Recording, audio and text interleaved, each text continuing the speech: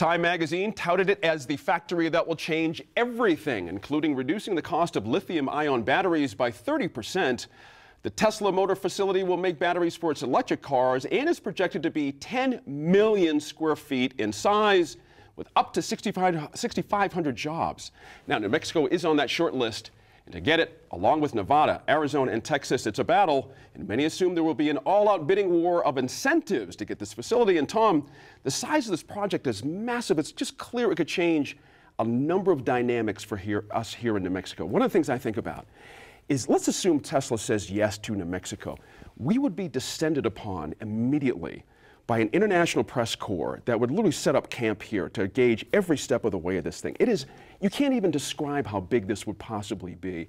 Do we need to go give away the House? Do we need to give away the state, though, to make that happen? Where are we on that? Well, I think there are two things with that. You know, it's up to the economic developers and the government to decide what's possible to give away. Right. You know, I think if you give it away at the expense of public education, then that's going to be, you know, that's not, I don't think that's a real big positive. But, you know, the microscope, you know, let's say it happens. Right. The microscope on New Mexico, as far as our processes, the ability to get the job done, staffing, are all, you know, going to be there. But also, in addition to the press corps that will, you know, be looking at New Mexico, you're going to have more side businesses coming as a result. And that, I think, you know, that's where the, you know, the ripple effect that I think will be very positive for all of New Mexico, wherever that plant could locate. That's right, because Sophie, we're not talking about the typical, oh, these would be construction jobs, but the actual permanent jobs are a very low number. This is a real, like, 6,500 could be a massive amount of people spilling in and out of there. Scientists, down to laborers, everybody. Absolutely. I mean, everybody gets a touch here. Absolutely. I think it's worth noting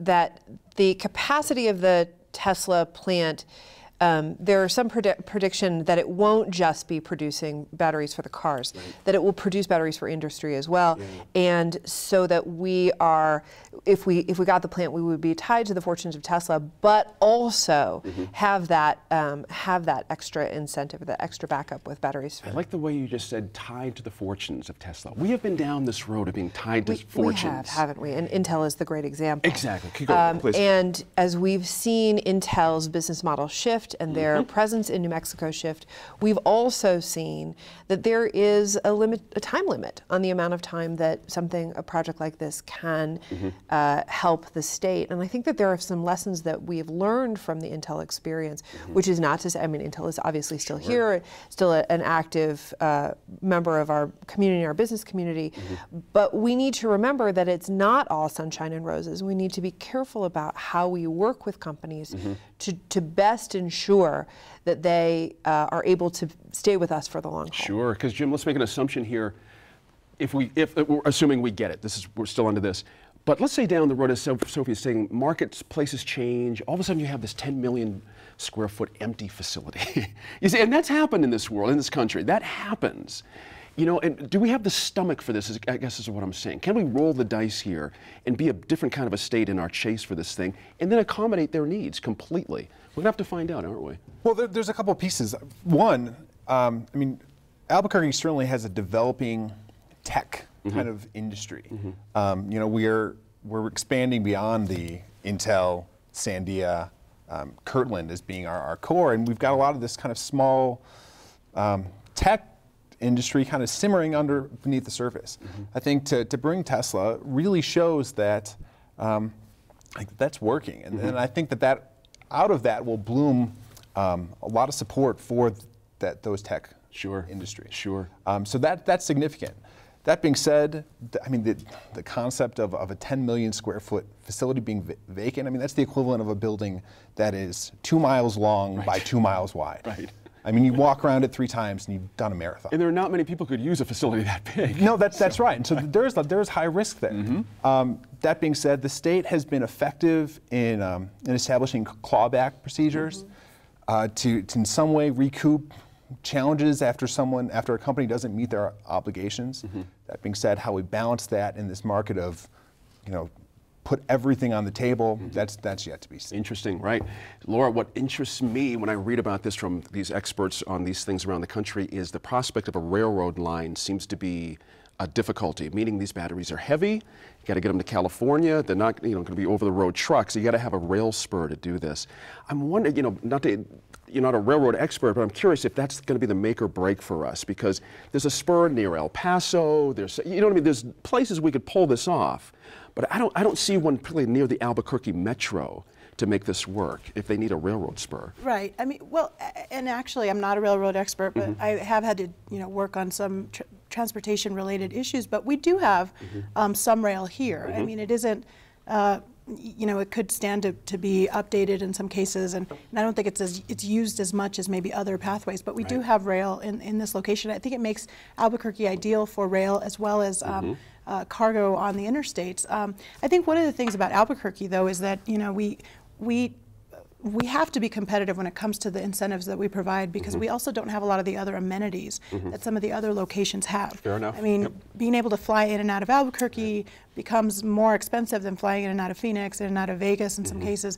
I mean, we have sort of a different culture here, but that also means that the benefit is that they become the big fish in this small pond. That's right. And with that comes a lot of advantages as well as a business owner. So, I think that we have to be as competitive as we can be, but I think the clawbacks are also key. We don't want to become a Detroit, for example, where all of a sudden, things don't work out and we've fallen through the cracks. That's fair enough too. The electric car thing as a marketplace, Tom, has yet to be fully developed. We don't know what the demand is out there yet. We don't know what the demand is for Tesla. Tesla doesn't even know at this point, certainly. And so it's a risky proposition, but so is sending people in space for a joyride for $200,000. Yeah, I mean, when you look at innovation, New Mexico definitely is a risk taker. Whether it is a spaceport, whether it's WIP.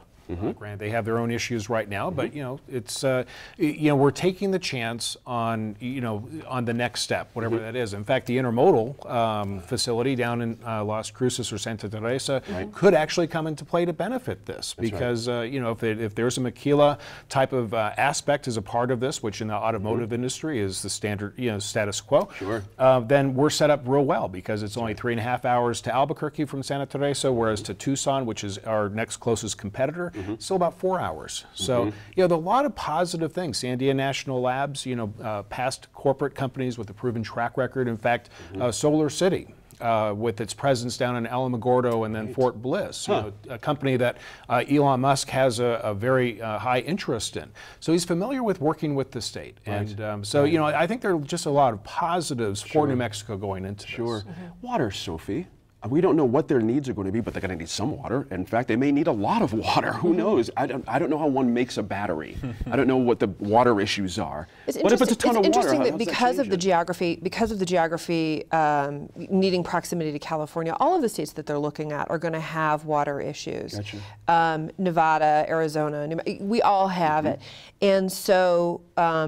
To the extent that water is an issue, this is something that Tesla's going to have to address wherever they go, and whatever state they choose. Is New Mexico in a better or worse position than those other states? I think it remains to be seen. Well, and to that end, from the folks that I've talked to, it's the brackish water that they're interested in the process, of which New Mexico has a high abundance of that. Yes. Interesting, and we also have out of Los Alamos, I can tell you from a previous Technology Ventures Corporation presentation 2 years ago, we have technology here to clean brackish water and make it somewhat usable. Not potable, but we can do something with it. So all those technologies, I think Tom and all you guys are starting to say, I think if we pull this off, everyone's going to rise to it. I really do. I really think all these things are going to happen, and we're going to surprise ourselves, if we can only hope. Let's see what happens. Now, in a minute, we're back with an author of a book that explores the wives of the Manhattan Project scientists.